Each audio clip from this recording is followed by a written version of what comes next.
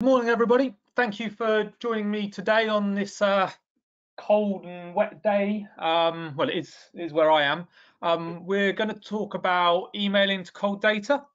My name is Simon Moss. I look after the marketing at Spotler, and we do a lot of email marketing, obviously, and we do take advantage of being able to purchase data. So hopefully what I will talk to you about is some first-hand experience and ideas to help you on your way. So a couple of logistics before we start. Webinar is being recorded, so you will get a copy of the webinar. Obviously, you'll get a copy of the slides, and we'll have a Q&A at the end. So you can, the best thing is if you ask questions throughout, or you can submit them all at the end, but there'll be 5-10 minutes where myself and my colleague Susanna will be on, and we'll try and answer all the questions that you've had. Maybe I might answer all of them as I go through the slides anyway, but it's a great time if you want to ask anything, any technical questions, any questions about data and emailing purchase data as such, please feel free to use the questions or the chat to do so. As I said, I always have a lot of slides when I do events, whether it's webinars or seminars, so you will get a copy of them. You don't feel that you need to write everything down that's going to go through. We will send you a copy of the slides, and you will get a copy of the recording. Right, without further ado, what I want to cover today is legality. I still get the question as, is it legal to do data purchase and send to emails? So I want to cover that bit. I also want to go through some cold email ideas. So kind of the methods of what we see and what we see our customers and what I see within the industry. Then we've recently written the 10 most engaging formulas for when writing emails. So I want to share that with you. We've just produced a playbook, so you'll get a copy, or you can download a copy of that, but I'm going to go through a few of it, where this means you can just lift the text and change your name, change our name to yours as such. It's that kind of playbook that you can implement for cold data. As I said, at the end of it, we'll have a Q&A, so you can ask any questions. So that's what I'm looking to cover. So let's get straight into it. As this one says, there's confusion, and this is a confusion that I want to cover. Can I buy data for B2B email campaigns, and do I need consent for B2B marketing? So I definitely want to try and alleviate that confusion that might be out there. And it all kind of starts with GDPR, if that makes sense, and this is where most of the confusion comes from. And it's been the biggest change in the data protection legislation for a long time. It's definitely not a new piece of legislation, and the bit that we'll talk about that sits with it is not new.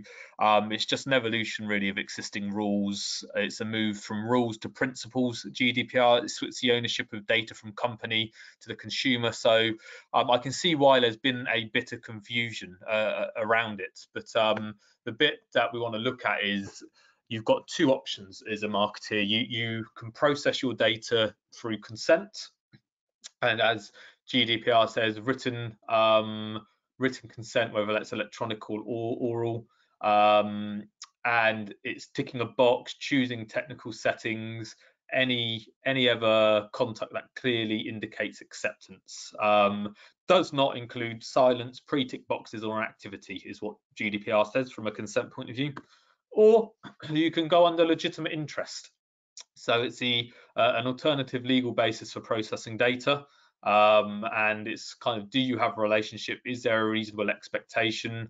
Have you given them provisions of an opt-out or an unsubscribe? And you've got the ICO. You can use a balancing test of how you identify legitimate interest.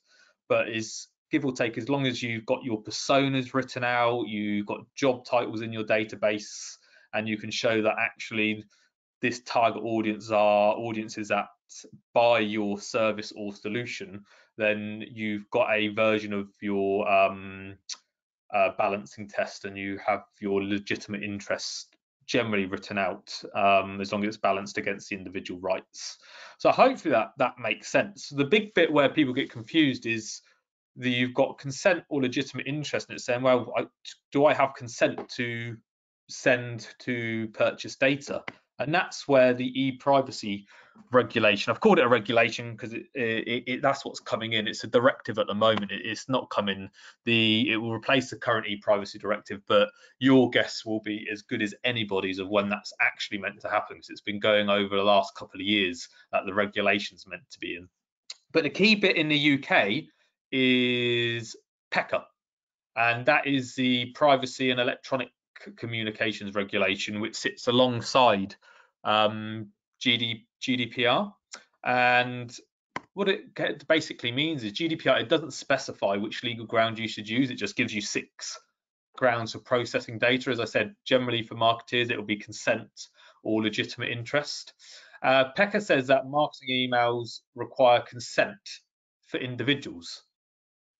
Now, that's the interesting bit, and that's the legal term. B2B emails do not require consent, because B2B emails are not deemed individual. They are not deemed a individual to subscriber, they're deemed a corporate subscriber. So an individual subscriber is you or me with my Gmail, sole traders or partnerships. Your business email address, or technically even if you're using Gmail as your business email address, that would then be considered a corporate subscriber. So in the B2B context, PECA says that you do not need consent. You just need to make sure that obviously the message is appropriate. It includes an opt-out process, and you're not hiding your identity, if that makes sense. So from a is it legal point of view, absolutely. The ICO, you can look at the DMA, and all of it goes along the lines of B2B emails do not require consent, because PECA allows for that to be as opt-outs. Different part if it's individual email. So if you're B2C and you're emailing to consumers, then in most cases you will need consent. But in the B2B world, we're covered by PECA at the moment. That's obviously going through the e-privacy regulation, and however that falls out, we'll all find out at some point, but it won't be this year, and I can't imagine it'll be any point next year, what with Brexit and everything happening at the moment. So the only other bits when buying data from a B2B point of view is probably due diligence. So when you're looking to buy data, make sure you kind of do a bit of due diligence to make sure that you're asking where the list is compiled from. Has it been amended? How often is it updated? What methods is the data provider using? How is it provided? So all of these bits, does it cover text? Is it screened against TPS or CTPS, so the corporate telephone preference service? How do they deal with complaints? Can you get a sample of data? Most decent data providers will give you an example. And then there's just other bits that you can check. Is that data provider a member of a professional body like the DMA or SIM or anything along those lines? So that the ICO expect you to make sure you've actually asked the questions before you buy data, that you've actually made sure it's not some kind of dodgy data that you're buying, if that makes sense. I'm hoping, so conclusion, can I buy data for B2B email campaigns? Absolutely. Do I need consent? Absolutely not. So you can process that data under legitimate interest. So hopefully that clears everything up. As I said, if you've got questions on that, by all means, please put them into the questions at the end, and we'll do a bit of a Q&A and can elaborate if we need to. But hopefully that clears up any part of purchase data, whether it's legal or not. And you can find all of that information out on the ICO website or the DMA website that corroborates what we've just talked about. But legitimate interest is absolutely fine to use to process your purchase data. Right, so I promised some cold email ideas, and this is probably the better bit of the webinar. Now we've got that kind of legal bit out. So at Spotler, we do cold emails day in, day out. Our customers also take advantage of, in the UK, being able to send to purchase data. And it is a really good method of trying to get more leads to your website. So we look at cold data as top of the funnel marketing, trying to get them engaged onto the website and engaging with certain types of campaigns. So that's what I want to cover. But before I go into those emails, I kind of want to look at subject lines, because they are the first thing if you actually get into the inbox. This is what people make the decision on to actually engage with your email or open your email. And if they are bland, banal, and inept, kind of Spotler news or December newsletter, or something that's just so generic it doesn't make me want to open it. I don't know if you know, but the average number of emails a B2B inbox gets is about 121 emails a day. So no matter what you're doing, you're fighting over and for the attention between 121 other emails that have been sent that day. And unfortunately, you're not my boss and you're not my mum, so you're not going to get my attention. So you need to do something to stand out in that inbox. And the subject line is a great way of doing that. So there's just a few things that we notice that work well. Again, we've got so many resources on Spotler. If you want to have a look at the Great British split test that we do with subject lines and content, by all means have a look at that. But what we notice is, adding some personalization into a subject line. So whether that's their name, their company name, something that they're using. So for us, it kind of works well if we know that you're using one of our competitors like MailChimp or HubSpot, and putting that into the subject line. Anything that we can make it as specific as possible increases. I've mentioned open rate there, but that's just rubbish, but increases the engagement.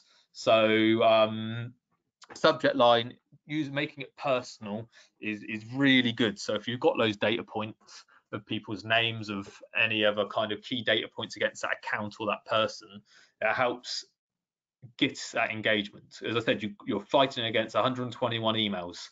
If you're lucky enough to end in the inbox and not other or junk sometimes. So I've put here, if you wonder if it sounds too much like a marketing email, then it probably does sound too much like a marketing email. And what I mean by that is, marketers, we're really great at writing, doing email marketing and writing kind of emaily campaigns. But when you're doing cold emails, I would rather you write it as if you were going to drop your colleague an email. So by all means, there might be a typo in that subject line because you can't be bothered to read it properly when you send it to a colleague. But it needs to be, those emails for cold emails are hopefully more personal, and they're not as structured as a marketing person would do them for your newsletters, if that makes sense. We've put in here, experiment with symbols, questions in the subject line. And what we mean by that is, you're doing something different. Keep it short, stand out. Symbols you don't see as much in the B2B arena. You definitely see them in B2C. So Black Friday, we had loads of symbols. When it gets to Valentine's, Christmas, everything, symbols are out. And what is shown from the research out there is that having symbols, having personalization and subject lines gets better performance, better engagement. So definitely give it a go. And then we kind of the last one there is deliver what you've promised, which is generally a given. But if you're saying that there's going to be an asset at the end of it, then make sure that somebody can get that asset. If it's for an event, obviously make sure they can book on. If it's demo, sales, free trial, then deliver what you've put in there. But a subject line, other than who it's from, the subject line, I believe, is the most important part of your email marketing. That's the bit where people will take 2 seconds to say, oh God, I'm going to delete that, or I might save it for later or look at it. So subject lines, vitally important. Can't stress that enough. And as marketeers, we probably spend about 5 seconds on doing a subject line. It's kind of, oh, I've got an email to go out, what should we put in it? Ah, cool. Yeah, December newsletter. Lovely. Really, really useful. So spend a little bit more time on your subject lines, please, and make sure they're as best as they can be. Even so much so where you're doing some kind of focus group. If I'm lucky enough to have marketeers, and we target marketeers. So I'll run subject lines past our team, or if we target salespeople, we'll run them past the sales team just to see whether it stands out or catches their attention. So definitely put a bit more time into subject lines than you might normally would. I liken it a little bit to PPC. You would never go and put a click here or something generic and ambiguous. Sorry, something generic and banal in a PPC ad. You will tailor that content. So make sure that first bit of who it's from, what it says, and probably your preview line, make sure that is as tailored as possible. Right, next bit. So approaches to cold emails used today. In my mind, give or take, there's two approaches. One is you are emailing somebody high up in the organization asking for a referral. And number two is you're emailing the decision maker pitching to them. So we've gone straight into sales mode here, which we can do with cold data. So there's a couple of methods, but I'm taking you through the salesy method, if you like. And what I mean by that is I've got some examples.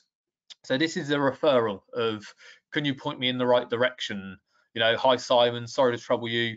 Would you be so kind to tell me who's responsible for marketing automation or generating leads or recruiting or something, and how I might be able to get in touch with them? I'm asking for a referral, okay? And this is our version of it for a CEO persona. So, hi Stuart, out of the blue email, but I want to get in touch about automation and lead gen. We've just launched our AI-powered platform, and I think your sales and marketing team could get greater conversions, leads, and pipeline. Have you got 5 minutes, or can you put me in touch with somebody? So this is to blow my own trumpet, hopefully a decent example of a referral. And what you can see in the subject line is we put out the company name that we're going after, because we're going after Ricard Luckin on this one, was the one that I've impersonated, and we are trying to show them what the benefit is. AI is quite not quite new, but it's still relatively new within the marketing automation sphere of people actually using AI. So we're trying to give a reason. As I said, this is for a CEO persona. If I was going after a marketing director asking for a referral to a marketing manager, the wording would be slightly tailored differently. Okay, so that's a referral. I don't know whether you get those, but I get these quite often when people are trying to get through to either a salesperson or somebody in my marketing team, and they want me to pass it on or reference them on. Sometimes it works, sometimes it doesn't. It all depends on whether that, once I opened it, that proposition is compelling enough for me to act on. But it's a good start from a cold call, cold campaign point of view, if you're buying data that way. Sorry, a bit of a cough. The other one is the selling. What we kind of notice is marketeers are marketeers, and they want to send out useful stuff, which absolutely fine, but we sometimes have lost the art from a marketing point of view of just helping the sales team sell. And by all means, go ahead and do some salesy emails to cold data, or when I say cold data, it could even be data in your CRM that you got at the moment. You might want to do some targeted sales emails. So, hi Simon, hope soon I find you well. I just wanted to reach out because we've just won X customer in your industry, and they're getting some great click-throughs, some great performance. The platform can help you do X, Y, and Z. Just those kind of sales emails to try and push the point of get a quick call, a quick demo, actually work quite well. And this is a version for us which is a sales persona, and we've tagged this as my boss has asked me to reach out to you, which we've seen work quite well. So as you can see at the bottom here, it looks like Lee, who's our CEO, has asked Amy to reach out. And so then Amy's got one here saying, hi Stuart, my CEO's asked me to reach out to you. We help companies like yours improve your lead gen. Here's a link to our white paper which explains a little bit more. Can we set up a call this week to discuss. And what you generally get here is that that person, if they look at this, they'll also read the one below by the CEO saying, reach out to Rickard Lucking, we think we can really help them. So it's kind of got that push from a CEO asking to reach out. And these ones are, they work quite well for us. We do different variations of them, but this is to a sales persona. So sales persona is all about lead gen, trying to get more money in their pocket, more leads, more follow-up calls to go on to. So you need to make sure, again, you've written out, we wouldn't send this one to a CEO, for example. If we sent it to a marketing person, we'd probably do a slightly different variation. So I hope that makes sense. The two methods from what you can use at a cold data point of view is you've got the referral from a higher up, or you've got the selling, if that makes sense. But what I want to then talk about is kind of what we do at Spotler as well. Is you've got some people in our business call it a phishing campaign, and some of us call it an injection of love. The phishing campaign is slightly different in that you have, we're going to carry on with the fishing analogy here, so please bear with it. You've got one type of bait, and you're going to try your luck. So in this case, you kind of cast your net wide and see if you get a bite. Again, personas can come in useful here because you might just overlay that particular content and change it, but that bait is the same. So it could be download a resource, it could be book onto an event, it could be take a look at our latest and greatest blog, if that makes sense. And you might change that wording or how you write it depending for that persona. But you've got one bait, you're going to have a go at it, and that's it. The injection of love scenario, if you like, is slightly different. It's a variation of the phishing campaign, but here you're trying to be a bit more targeted, hence the injection of love, and you're delivering it over a time frame. So you might have different series for job functions, i.e. sales, marketing, finance, recruitment, HR, and rather than it being one or two emails, there might be 5 emails in a drip series that you're trying to show the love. It's more tailored. So what I mean by that is, email 1 is more of a value. You're trying to connect. So, you want freshly prepared sales lead delivered daily. Then take a look at our guide on how to deliver targeted comms. So that one we're giving something useful, hopefully, not so much of a hard sell. Next one, again, a bit more of a value. I want to check in, see if you've got my email. We work with a number of companies in the industry to generate leads, with lots of plugins for CRMs, so you can see everything in one place. And again, this bit here is what we've notified is our marketing personas. When somebody's looking to leave a provider like MailChimp, .digital, HubSpot, one of the reasons is they're looking to have everything in one place. So it's not just email and IP lookup and CRM, it's all in one place, and the integration is important. So we're trying to work on those persona points. Credibility, obviously, if you've got testimonials, case studies, Trustpilot reviews, we're trying to show you that we are relevant and we've got customers that can back it up. So we're trying to get across the credibility there. Value, again, there's not many, as I said, there's not many people in the industry that are doing AI. We're one of the few people that are doing predictive click-through rates on campaigns and predictive unsubscribes, so you can kind of send to certain people. So again, we've got a white paper around the beginner's guide to AI, so we're trying to do a bit more value. And then the last one in the series, we're going to go for a sales one, which is you're busy, but have you got 15 minutes to book a meeting? Obviously, the sales team can be calling in and out through all of this, and people can come in and out of it. But I hope that gives you an idea of a bit of an injection of love methodology to sending emails. And the phishing campaign, as I said, somewhat similar, but you might just be going after one thing for a couple. You might have one bit of bait over a couple of times. So again, they're really useful because you can have leads and let them run, and the sales guys, these can come from your sales team, look like the sales guys are sending it, and within their follow-up process, they can just make the calls. They don't need to send the emails, which is a bonus. Because as we all know, salespeople are the laziest team within the business. Sorry, salespeople on the call, but it's marketing absolutely know it. Only joking, kind of a joke. Right, what I also wanted to do was we went over engaging cold formulas. So those emails that we write are generally based on some well-known formulas, which if you get this URL, as I said at the end of it, you'll get the slides, so you'll get this URL, you'll be able to get it. And what we've done is we've written a document for you that you can look at of how to write some email campaigns. These are generally the one-to-one email campaigns that you might write as you send out of Outlook, but again, you can add these into your injections of love, if you like, or your workflows. But what you'll notice is most of these are will be based on theory. The top one, I imagine most of you will have come across, ADA, which is awareness, interest, desire, and action.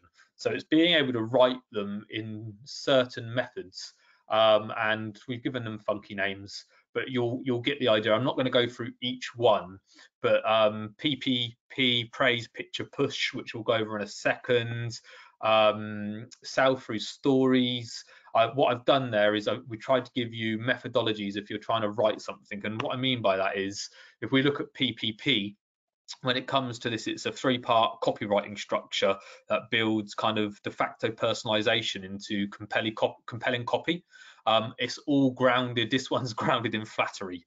We praise, compliment the recipients, picture, paint a picture of how your solution can help, and push, encourage them to take action. Let's say it works on the one hand by congratulating the recipients of their achievements, makes your message personal.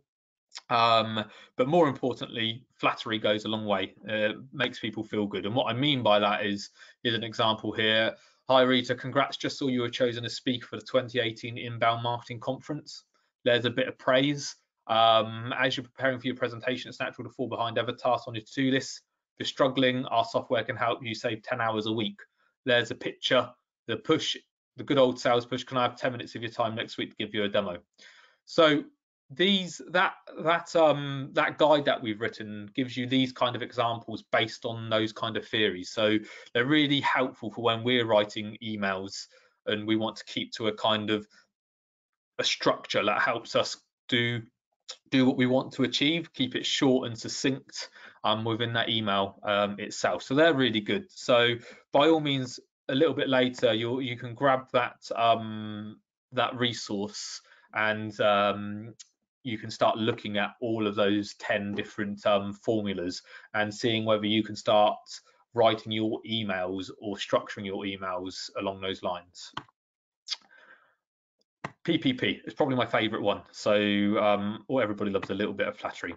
And the last, just before we get towards the end, the last thing that we've done is we've put together a playbook. So by all means, feel free to steal this.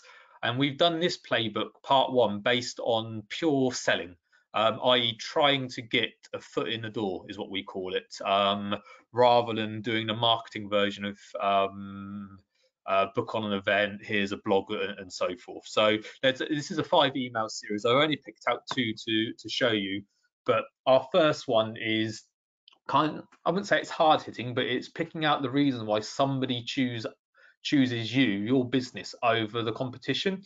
And this one's that kind of hold a mirror up to yourself, and you need to be honest. And if you can pick out some key bits that you do over the competition, and that's great. And you can take advantage of this, but the playbook kind of makes sure, send it from somebody, ideally the person that owns the account records, a bit of personalization by putting the business name in here.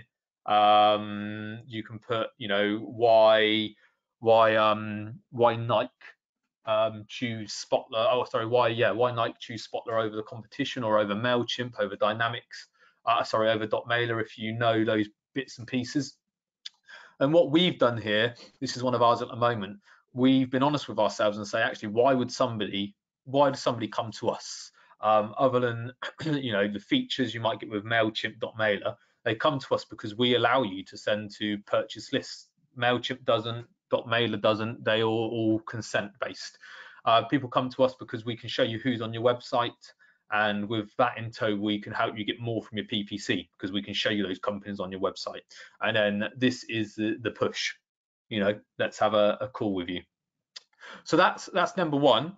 I think this one's number 5, but if you download the the playbook, you'll get all of them and you can nick it. We're having quite good responses with this, some negative, some positive, but the A, B, or C is a subject line, and just asking people to say, you know, you've got it covered, I'm keen to find out more, or now's not the right time, call back later.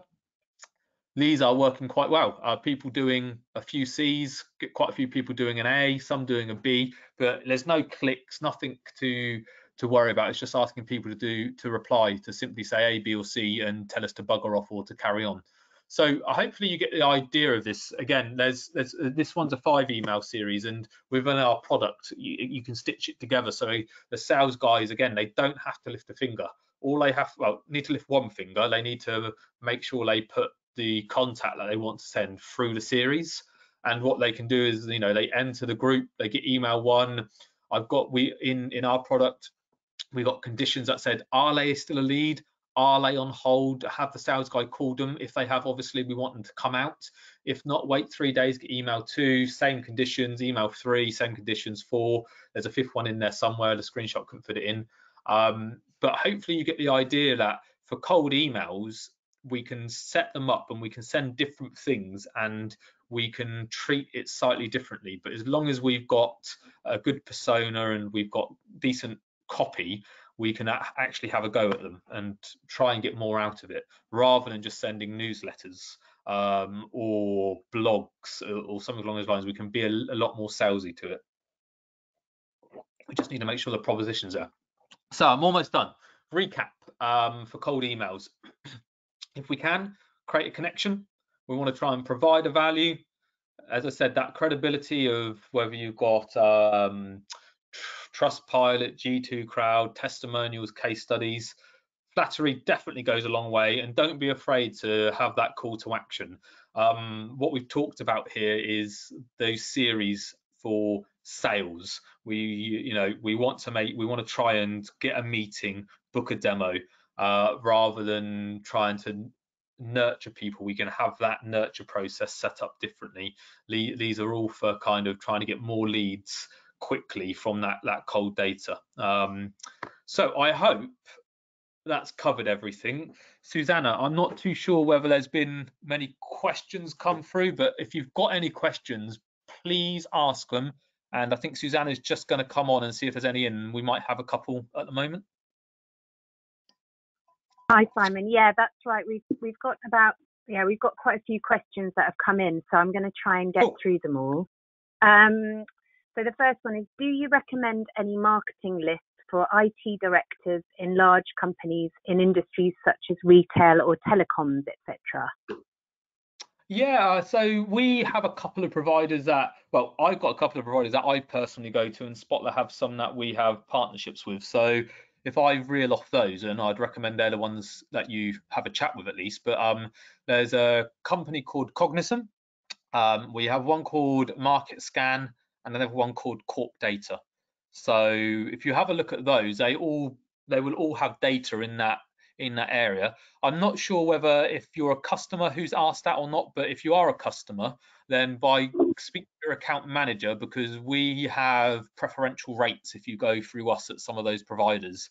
Whereas if you go directly, obviously, if you're not a customer, we can't offer those as such. So but definitely one of those 3 would be a good place to start with. By all means, mention that Spotler sent you. They might give you some preferential treatment, you never know. But if you are a customer, then come to us, speak to your account manager, and we can start and do the hard work for you, so we can get your killer values and your persona sorted, and then we can go and get account for you. So yeah, I don't know who that was who asked that one. So if you're a customer, go through us. We'll generally get a better price. Any more? Okay. Next one. The issue we have had is our platforms want an opt-in. I know Spotler doesn't. That's what that one. Yeah, so as I said, unfortunately, if you use the likes of MailChimp, HubSpot, Mailer, Click, Dimensions, I could reel off a number of them. They generally, because they are B2C focused, they will work on consented opted-in data. And they won't change their method. Also, because they generally will have you on shared IP pools and everything, they don't want you sending to purchase data, because obviously you will have higher bounces, higher unsubscribes, and so forth, which is part of it. And they only allow consented data. So which is why, as you can see, one of our key differentiators when we do our emails is we allow you to send to purchase data, because in the UK, under PECA and GDPR, you are legally allowed to. And it is, as I said, it's a cost-effective. I don't think I said that at the start, but it's a cost-effective and great way of trying to fill the top of the hopper, top of the funnel from a marketing point of view, of generating and driving leads for the sales teams to follow up with, and nurturing those leads. So yeah, so most platforms, if they find out you are emailing to non-opted in data, and you can kid yourself to say, actually, my data's opted in, it isn't, unless you can prove it and consented, then at some point they will come knocking on your door, and they will stop you, and they will close your account. We've had it with a few MailChimp customers and .mailer customers where they've blocked their lists, because they've seen that actually you don't have consent to them. It's probably info at, sales at, you're getting a high bounce rate, which for MailChimp and .mailer will all signal that it's not a consented mailing list. Hopefully that covers that one. And by all means, have a chat with us more in depth if you want to, and we can kind of talk you through it and show you a demo if you want. But yeah, we're one of the few providers in the UK that will allow you to send to purchase data. Hopefully that helps. Great. Right, we've got a couple of longer questions, Simon. I don't know if you can access the questions on here, but I will read them out to you. So this one asks, does it have to be bought data, or could you scroll websites, etc., and email them the angle, what does it say, that angle code being B2B? So can it be a business address, as in somebody in, or does it need to be an info at email address? No, absolutely. You can, if it's publicly listed, B2B work email address, absolutely. So you can go on someone's website, go on Meet the Team, and if they got the email addresses listed there, by all means, you can add it into your database and process it under legitimate interest. It doesn't have to be the info at. You can still do an info at, a sales at, marketing at, but you can do the simon.moss@spotler.co.uk, as long as you've got a valid opt-out process, which is generally an unsubscribe. You're all good. So no, you don't have to purchase data as such. You can, if your sales team are responsible for profiling and they have accounts and they can go on LinkedIn, and the email format of the company. So like I've just told you, ours, it's first name dot surname at spotler.co.uk. So Susanna's name is Susanna Bailey, you know her email address, so by all means start sending her a load of Christmas emails. But no, in that case, you don't have to purchase it. You can get it off of websites, get it off of anywhere that's publicly listed. Yeah, don't send me too many emails, please. Christmas ones are fine. Okay, so the next one is, we are being told by our parent company that we have to delete all our contact details for any leads or prospects that are not active customers or suppliers. I'm pushing back on saying these are B2B, and if we have a legitimate interest, we're okay. But I'm then being told that any email address with an individual's name in, even if it is a business address with a company domain, cannot be kept unless we have specific opt-in consent. From what you are saying, I am correct. Can you please confirm?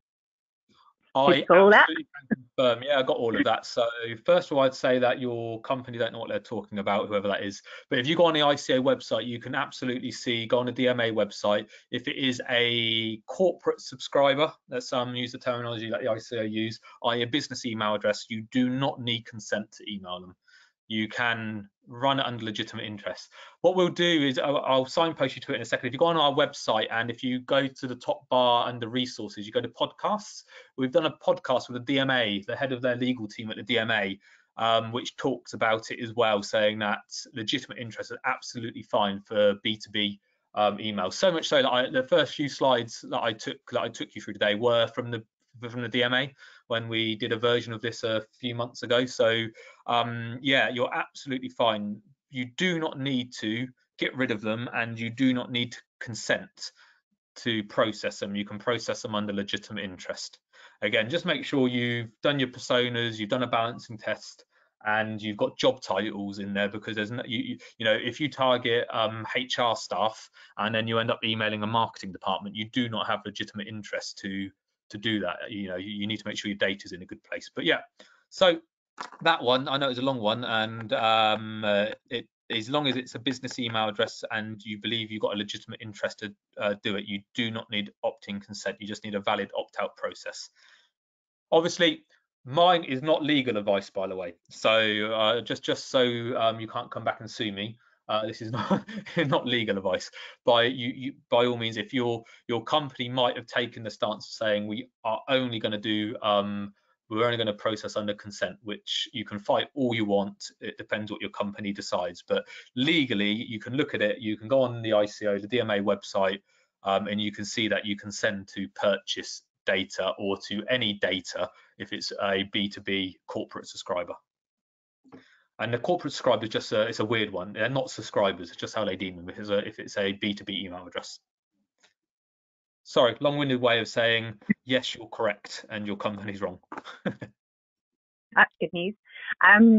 Okay, so we've got quite a few more questions just come in, Simon. So there's probably another 10 in the chat box. So I'm going to try and get through them all. The next one is, what can you do to avoid ending up in the spam or junk email box? Crikey, if I had a silver bullet for that, I'd be rich.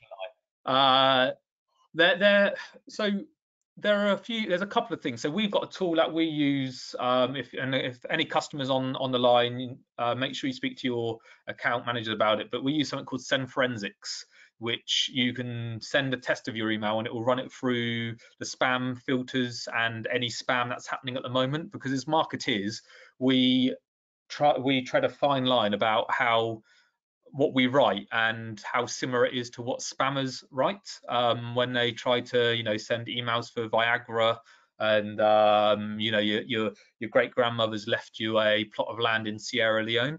We use some of that same terminology and same writing that they write, and we just get caught up in spam. So there are tools out there that you can run stuff through. So as I said, Litmus I think is one, Send Forensics, Email on Acid is another. As a customer though, you get that as part of the product, and I'd recommend that you use it before you send emails. So my team are not allowed to send an email out that is a less than 70% predicted deliverability through Send Forensics. If it does, they have to rewrite it or change bits and pieces.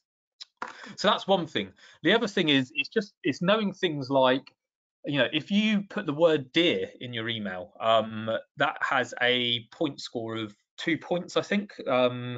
So dear Simon, that gives you 2 points. By default, you've got 4.5 from a spam filter out of the box before you get blocked. So you're already halfway there getting blocked if you're using certain words.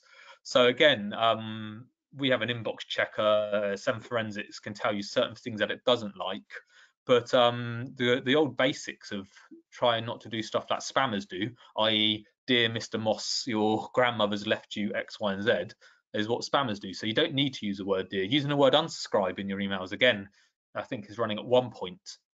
And legally, you don't have to use the word unsubscribe. You just need to have a valid opt-out process. So you see, if you have a look at any emails that we send you, most of them will say, if you don't want to receive any emails from us, jump ship.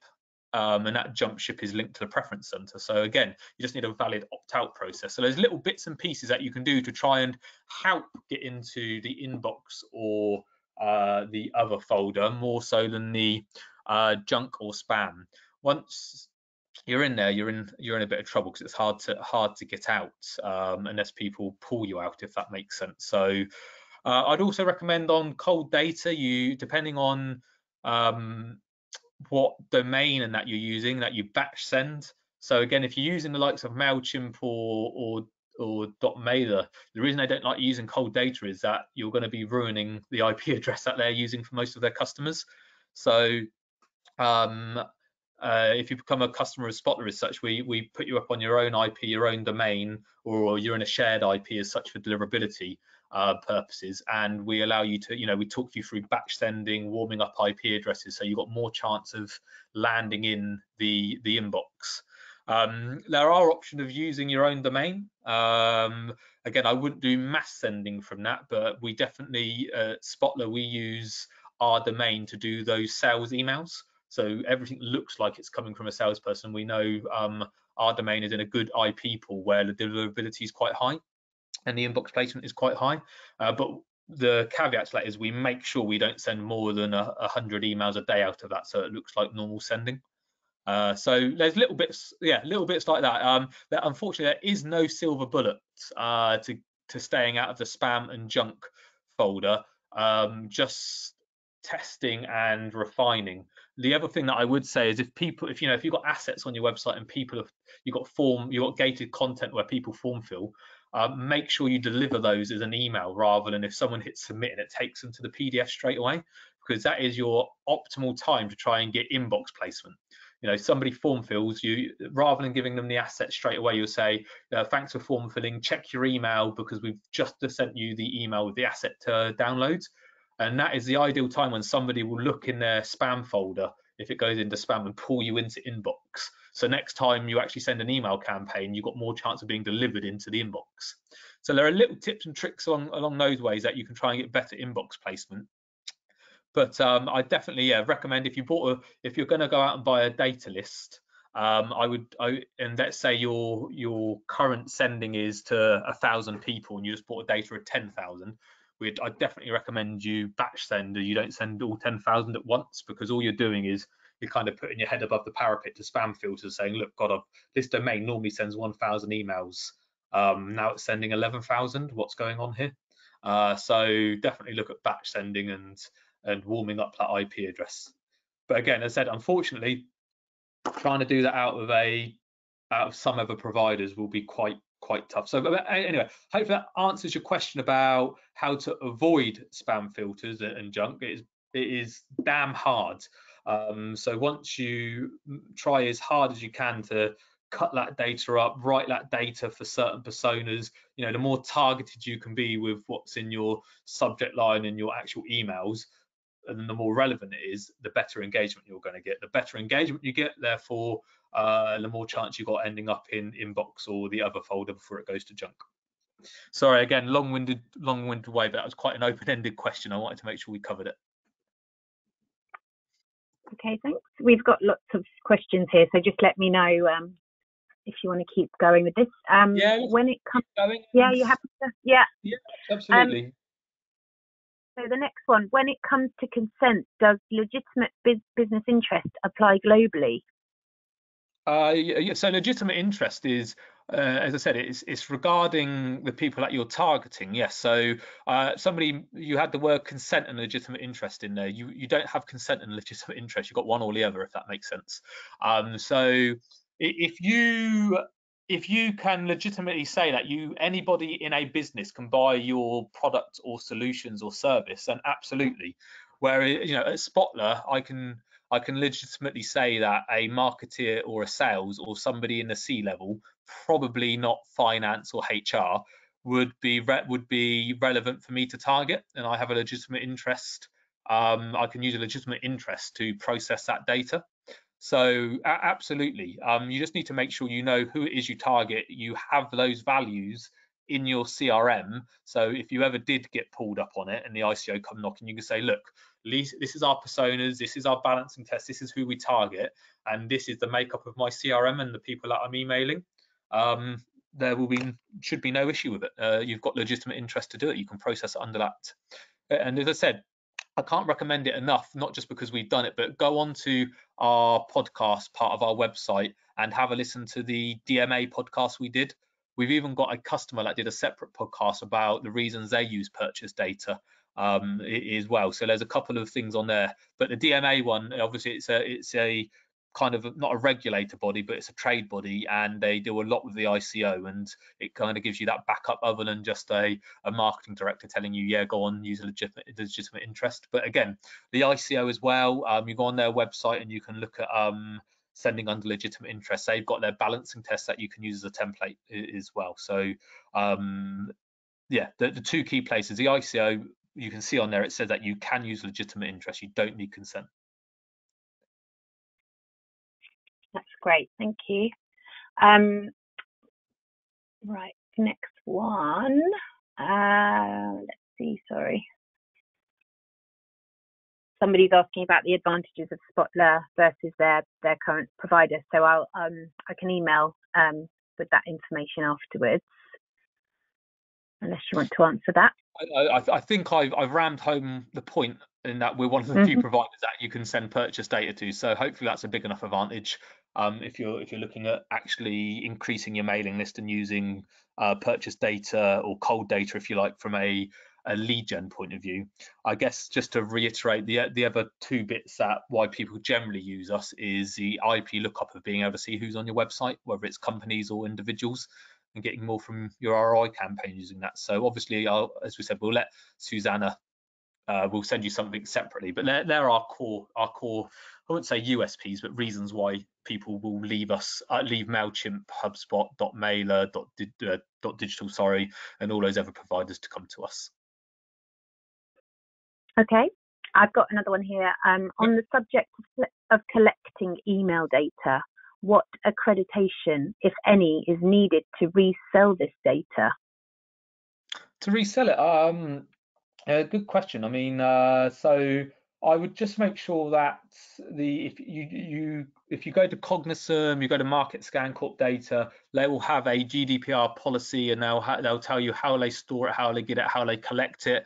They probably all use open source domains, so getting it from places, from social profiles, from websites, tele-verification, making sure that email address is alive, probably do SMTP pinging to make sure that the email address doesn't bounce and so forth. So there's a number of methods that they use to do it. But having the legal part of it is that you can send to a corporate subscriber a B2B email address under legitimate interest. It doesn't matter where you've kind of got it from, if that makes sense, from an individual, but you just want to make sure that provider is obviously not just found a USB key on a train and then they're selling that data on. So they'll have methods and ways that they get their data, and they'll share that with you. Obviously, if some are part of certain member bodies and so forth, then that's great. But as long as you've asked those questions, you've done your due diligence, then you've got yourself covered. Okay, you can't help it if someone's lying to you and they do sell it, and it's from a back of a rucksack or something, and they've told you that they do this and that. But as long as you've done your process and you've I don't mean it when I say crossed your eyes, tick the boxes. You need to make sure that you're happy with their responses and their processes. But as long as you've done that, then you've got yourself covered. Again, the ICO just expects you to do some due diligence and ask those questions. Okay, great. Another one. So does legitimate interest apply in other countries? Yeah, it's just the UK. It's just legitimate interest will apply. It can apply. GDPR is across Europe. So as I said, that process of profiling. I can't remember where I did. I think I might have done a blog on it, but there was a great. I nicked it from somewhere, as always. There's a great infographic that showed in what countries you can use certain parts of GDPR and the reason for processing. So I'll try and dig it out. But legitimate interest. So PECA only is responsible for the UK. If it's Germany, for example, you've got double opt-in consent all the way. I think Italy as well, and I think it's even a criminal offence in Italy under it as such. So what I'm referring to is using legitimate interests for email marketing in the UK.